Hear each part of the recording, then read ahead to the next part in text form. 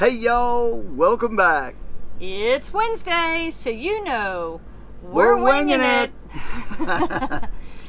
We've talked an awful lot over the last couple years about how much we love being full-time RVers, but we thought today it would be interesting to flip it and talk about a few things that we miss about being part-time RVers. Yeah, and also at the end, stick around to the end because we'll have a couple of things we absolutely don't miss about being part-time RVers.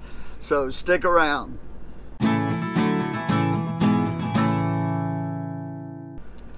All right, real quick, sorry we're inside. We had planned to film this video outside, but we are in the midst of Tropical Storm Beta. Yeah. Which really has just been a lot of rain for us. No lightning, no big wind, just a lot of rain. And the park we're at, Highway 6 RV Resort, has excellent drainage, so it is not a problem for us, other than we kept waiting for the rain to let up so we could film, and it just didn't happen. Didn't happen. So here we are. And we want to give a shout out real quick to Anna in Port Lavaca. Hey Anna! Anna is 90 years young. We hear she had some fantastic adventures at Huntsville State Park and a lot of other places with her family back in the day, and that she watches our videos every week. So we want to say thank you, Anna. We're so glad to have you as part of our community. Absolutely. And we so much appreciate you watching every week. So thank you. Thanks. All right. Y'all know the rules of Winging It. We set the timer on my phone for 10 minutes. We talk about the topic. When the timer goes off, we wrap things up. This is totally unedited, unscripted, and you get what you get. So, 10 minutes on the clock. We're winging it. Well, you know, it really starts, the part-time thing, with the planning. I mean, there's a whole different vibe when we were planning, when we were part-time, you know. You know, that's true. I mean, we get excited to go to a lot of these places now that we get to visit. Oh, sure. But when we were part-time RVers or weekend RVers, you know, we would try to get out once or twice a month. That was our goal. It didn't always happen. So when that opportunity came up that we were going to get to take a trip, we really dove into the planning. Right. And we mean not just from picking out where we were going to go. And also, you know, when you're full-time, we're not just planning one, we're planning multiple ones ahead. So we have a bunch of them to look forward to, and we're not necessarily focused on any one. So then when we know where we're going, then, you know, that planning is all the way down to even going to like the grocery store and planning your meals. You know, we plan, when we were part-timers, we planned meals. I mean, it's not that we don't plan meals now, but it's not the same. It's not saying like, oh, we're going to be gone for 4 days and we're going to do hamburgers this day. And no, when we go to the store now, it's just like we did when a normal grocery run. We're just going to the store. We're just going to the store. We're getting, you know, all of the essentials and stuff, and we'll figure out normally what we're going to cook day by day. But when we were taking trips, when we were part-timers,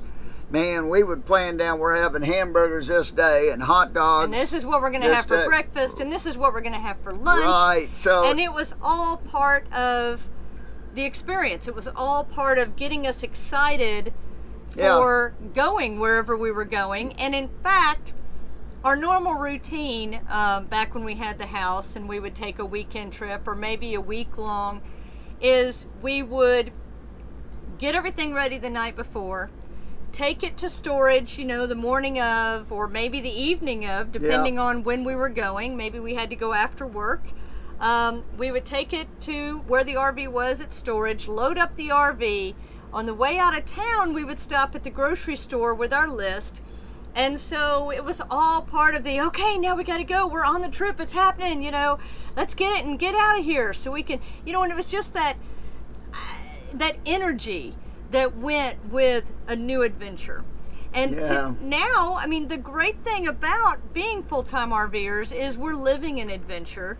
Every week is a different adventure, or 2 weeks or months. So the adrenaline goes through the whole thing. It's not as much of a rush as what we had before, but so we miss that. I mean, that little burst of energy we miss. And just like, and it's crazy, it's lately we've noticed when we've stopped at a bunch of state parks, and so Stacy and I will be sitting out and you see a new family come in and they back the RV, and that's always fun to watch, and backing the RV in, and now they get out everything. You know, they unload all the cooking stuff and the carpet and the chairs, and they set everything up perfectly.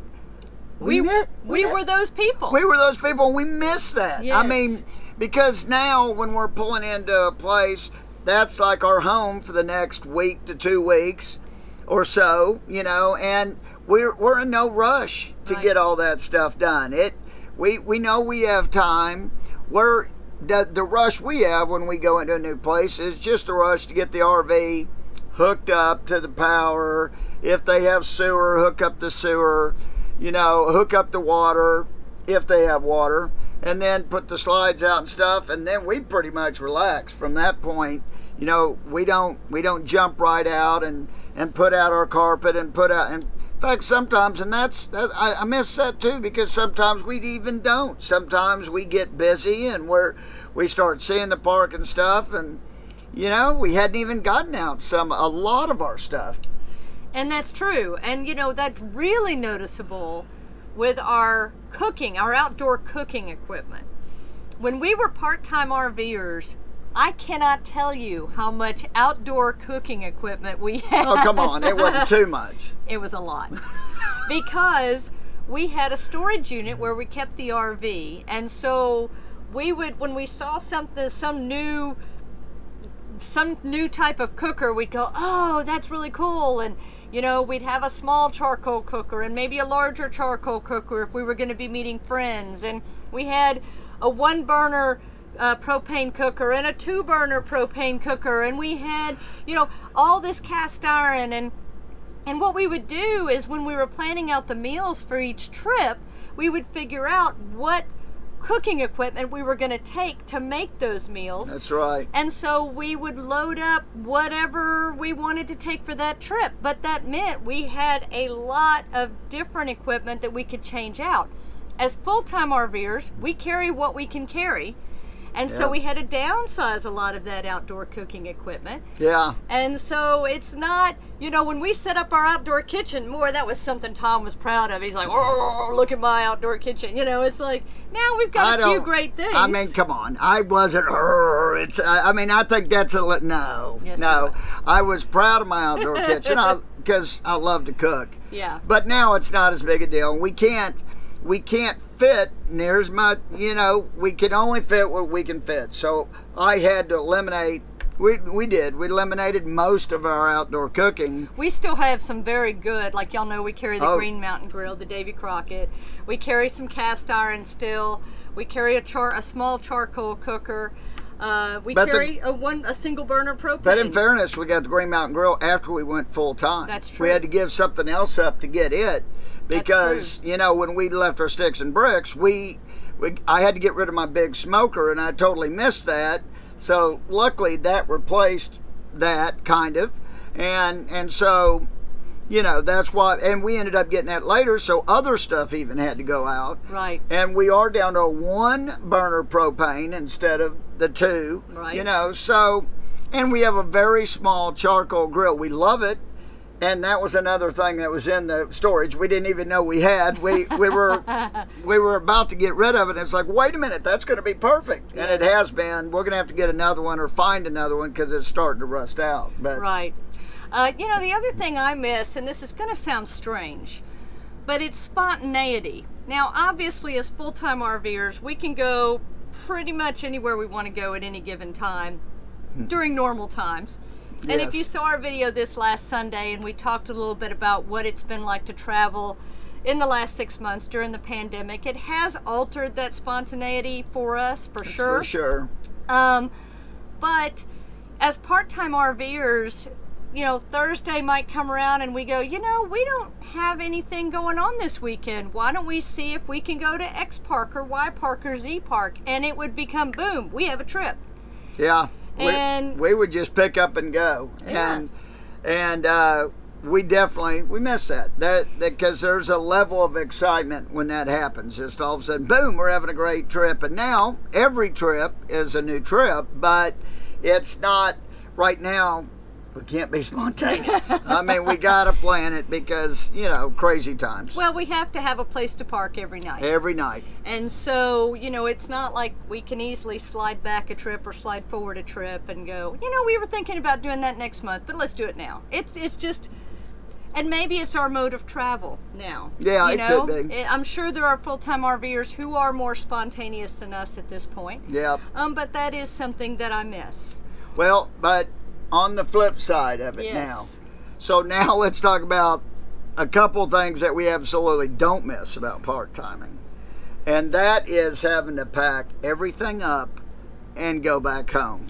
That was always the worst for us. That last day of the trip when it's time to put all of that stuff back up, roll up the carpet, fold up the chairs, put it all back in the RV and drive off, and not really knowing maybe a lot of times when our next opportunity to get out in the RV was going to happen. Yeah, when was the next camping trip going to be? We didn't know. Now, when we're putting everything up, we're heading for another adventure. Right. We're going to a new place.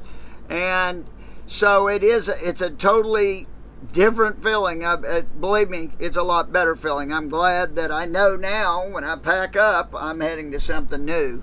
And we're not having to move it and then move it again to get it out of the RV and back to the house. I think most RVers you'd talk to have the same feeling about part-time RVing. They hate that day that they have to pack up and head back to the sticks and bricks and get back into the routine. The other thing was long drives. You know, when we were part-time RVers, we were excited to get out just for a weekend a lot of times. There's the timer. We'll finish our thought real quick. But sometimes that meant if we wanted to go from Houston to, say, Caprock Canyon State Park or Paladuro up in the Panhandle, we didn't really have time to stop along the way. We wanted to get there and start enjoying our time at the park, our destination. And so that meant really long travel days, sometimes driving at night, sometimes arriving after dark and setting up in the dark. Which is a no-no. I mean, showing up at night is a no-no. That's when most mistakes happen. We see it all the time. Now we really see it because we see other people making mistakes because we try not to ever show up at night. That takes your difficulty level way up. Those trees seem to disappear. And so now it's nice. We can, if it's an 8-hour drive, we may cut that into half. We may cut it into thirds. And then we have time to stop at the places along the way, too. Right. Exactly. We slowed our roll. And we like that. Yes, absolutely. So I'd love to hear your comments on what your thoughts are on this topic. If you're a part-time RVer, what are some of those things you really love about it? Maybe some of the things you don't love about it. Absolutely. And if you're a full-timer, we'd love to hear your perspective as well. So leave us a comment and let us know. We'll see you on Sunday. And until then, keep on winging it. Safe travels. And happy camping. Bye. Bye.